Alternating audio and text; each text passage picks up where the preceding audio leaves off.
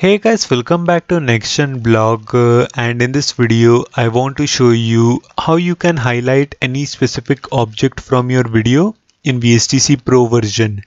So it's actually super easy to highlight any specific object from your video in VSDC Pro.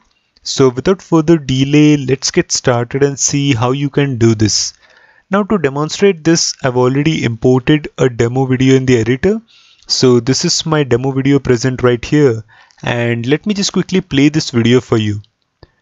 So the general plan is to dim the background of this video for a really short duration somewhere in the middle, and during that particular time I will highlight this particular car which is moving at around the center of the video. And so to do this, first double click on your video and we will use the custom transparency effect to dim the background. So go to video effects, go to transparency, select custom transparency and then click on OK. Now currently the duration of this custom transparency effect is the entire duration of my demo video, which is 14 seconds to 100 milliseconds.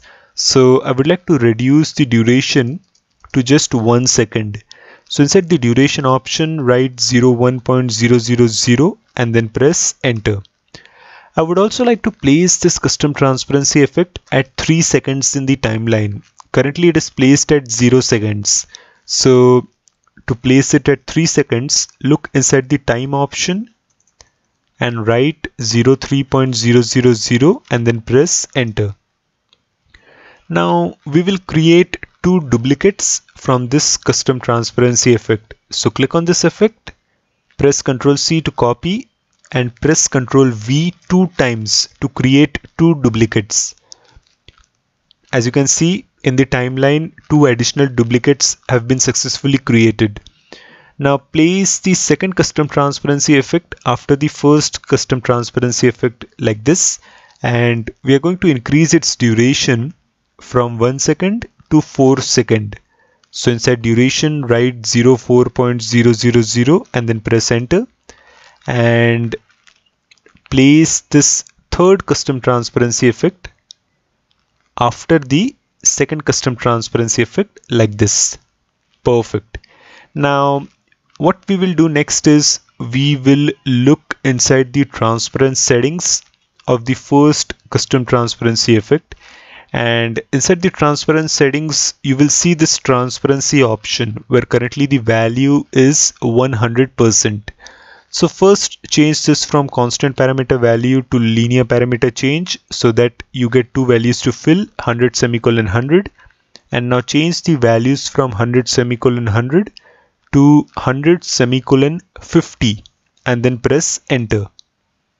Perfect.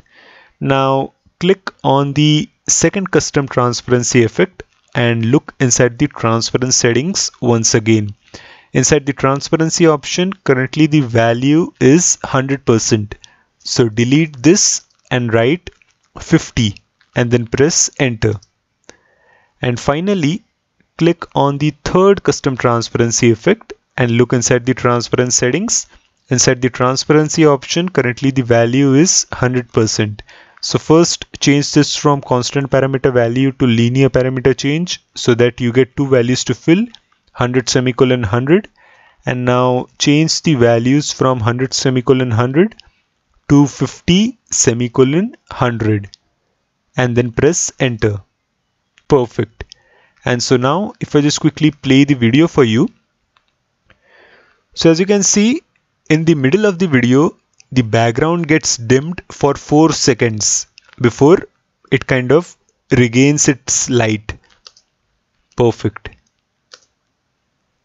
So right at this particular position the background gets dimmed, and what we will do is we will highlight the car at exactly this particular time when the background gets dimmed. So double click on the second custom transparency effect which is in the middle, and now we will add a rectangle object.